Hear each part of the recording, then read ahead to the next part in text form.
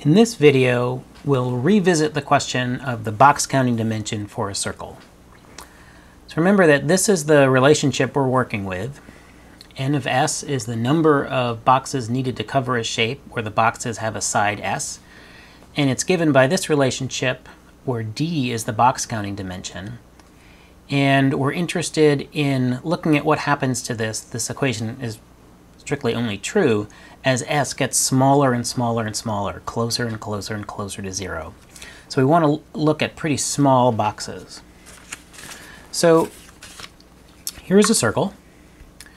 And on this circle, I've superimposed a grid. And let's say that the size of this grid is a half. And it's sort of arbitrary what I choose for that size because that's a choice of units. This could be is it a half a millimeter, a half a foot, a half an inch, who knows? So then the question is, well, what do I even mean by small? How small does S have to be? Well, we'll see that we can determine that experimentally, but what it's going to depend on is that we want the box size to be small relative to the shapes that we're working with, so that we can have lots and lots of little boxes here and not so many, very few of these kind of half-filled boxes. In any event, let's call this S of a half. So then we're going to need to count all of the boxes in here. And rather than do that live on camera, I did that a little while ago. It's actually not as much work as as one might think, because there's a rectangle in here that you can count pretty easily, this by this, and then you just have to count the sort of oval edges. So I did that, and I got 260. So for that, N of S is 260. And then the next thing I want to do is, well, what happens when those boxes get smaller? So then I took the same circle and I superimposed a grid on it that was twice as small. They're twice as many squares. So this is, the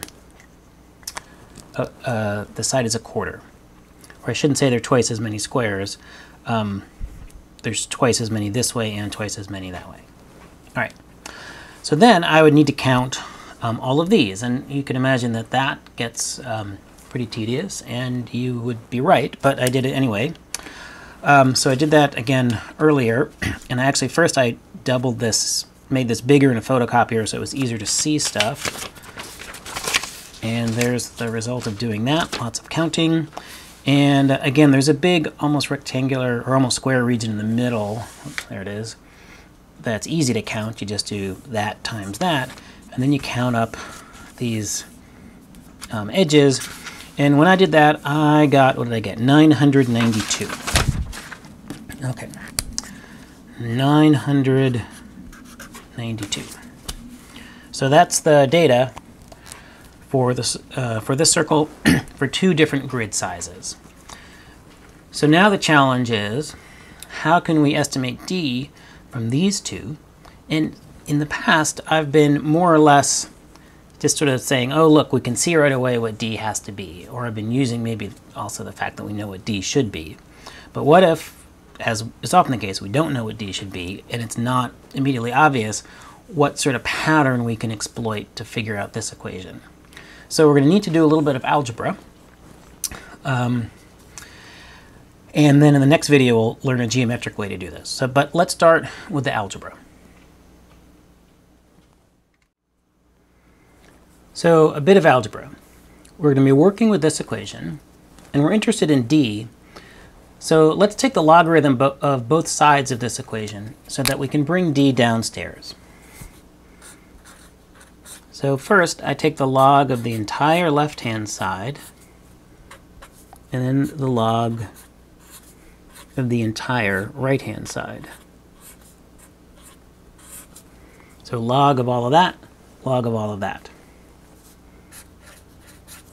The left-hand side I'll leave alone. Now here I have log of something times something else. And remember that logarithms turn multiplication into addition.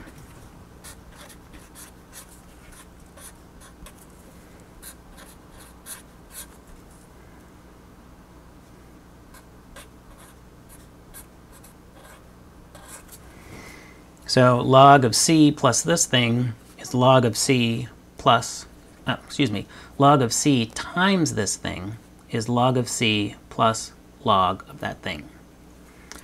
And the last thing I'm going to do is I'm going to use the exponent property of logs and take this exponent out front and downstairs. So I'm going to end up with log n of s equals log c plus d log 1 over s. So these two equations are the same. They're just written in different forms. The equality, they say the same thing. They relate n, c, d, and s. But this form will be easier to work with in what we're going to do next because the d is downstairs. Remember, d, the dimension, is what we're after here. So now let's think about how to solve for d. So this was the equation we just figured out. A little bit of algebra to get here. And what's tricky is we don't know d, but we also don't know c.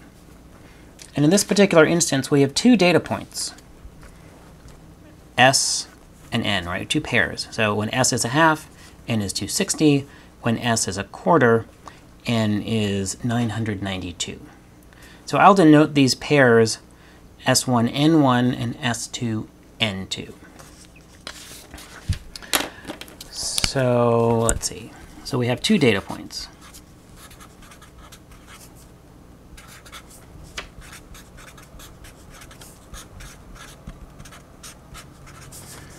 So S1 and N1, S2 and N2. We've box counted twice for different sides. So I'm going to plug this pair of data points in here, and then I'm going to plug this pair of data points in there, and we're going to get two equations. So let's do that. I'll use yet another color.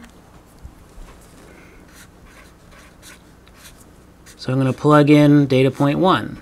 So I replace n with n1. C is a constant. It stays the same no matter what s is or n is. So it's just log c plus d log 1 over s1. So that's plugging in data point 1. Now let's plug in data point 2. Log n2 equals log c minus d log 1 over s2. So this equation, I just plugged in data point 1 and then data point 2.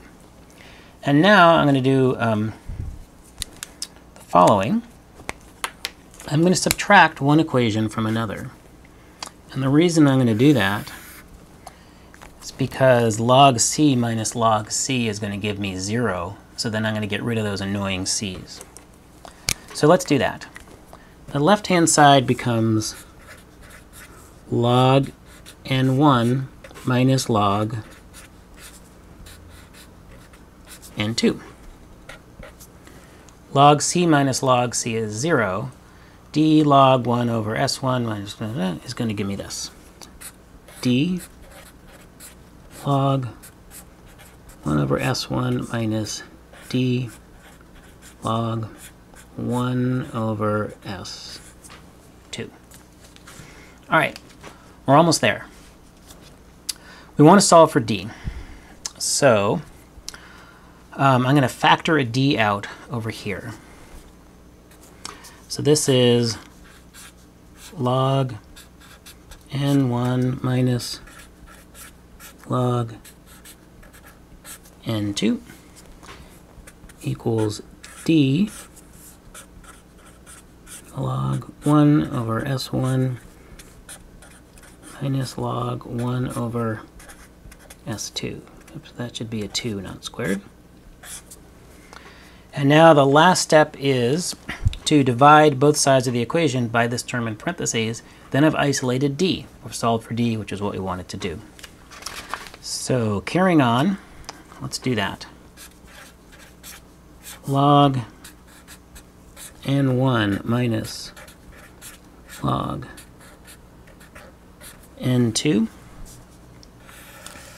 divided by that term in parentheses, log 1 over s1 minus log 1 over s2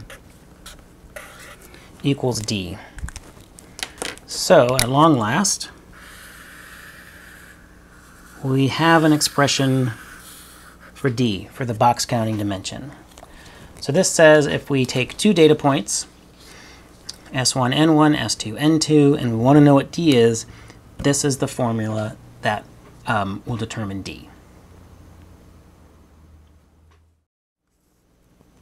Okay, so let's put this formula for d to use. So this will be N1 and S1. I should make a note of that. So this is 1, that's 2. So we're going to plug in here, do a little bit of work on our calculator, and see what we get. So d is going to be log 260 minus log 992 divided by log 1 over a half minus log 1 over a quarter. All right. So, okay, let's evaluate this on the calculator.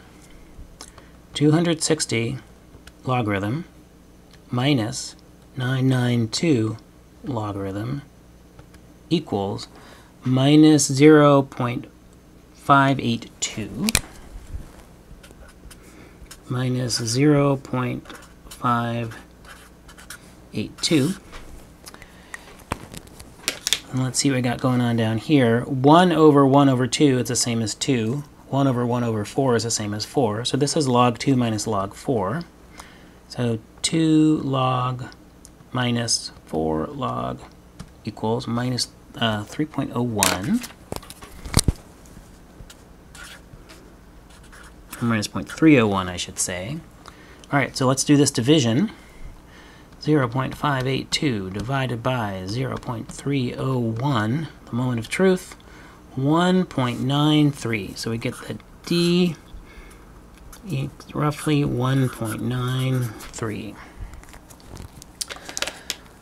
Okay, so let's step back. We've just done a whole bunch of work to figure out the dimension of a circle, and we know the dimension of a circle should be 2.